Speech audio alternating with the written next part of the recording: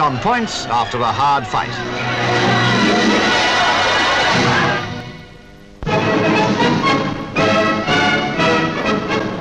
Military aid to a friendly nation attacked by a neighbouring country falling from the sky.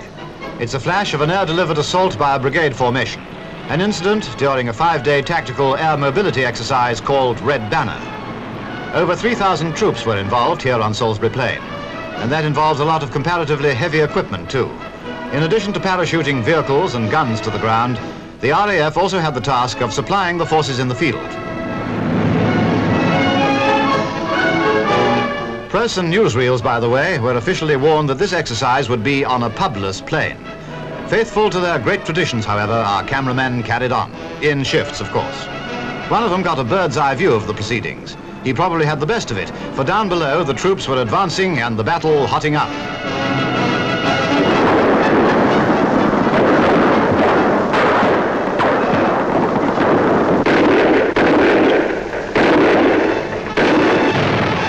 One thing you'll notice, even if forces nowadays are delivered to the battlefield by air, it's all much the same for the chap in the front line when the battle's on.